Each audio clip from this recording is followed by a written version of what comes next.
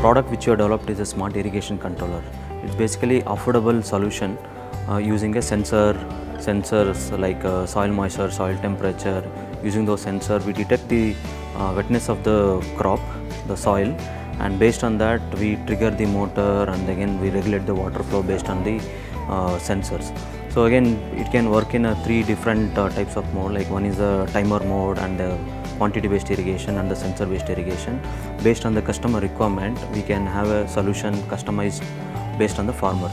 So simplest method, like farmer can go for a timer mode and quantity based and then the sensor based. The cost will vary based on the solutions. So basically the challenges what we are addressing is, right now we are having a water scarcity, especially the groundwater is going 1000 plus 1500 feet down the ground, and the second one is the erratic power, since they say that 2 hour 3 hour power availability for agriculture, but there is no fixed schedule for that.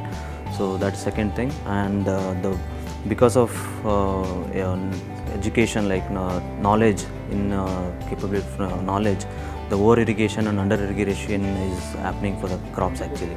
So through the technology which we want to address all these issues and the problems, and also sometimes farmers are traveling to the farmland on a odd times, midnight they are allowed to travel and then switch on the motor, regulate the water flow, all these challenges which we want to address through our technology.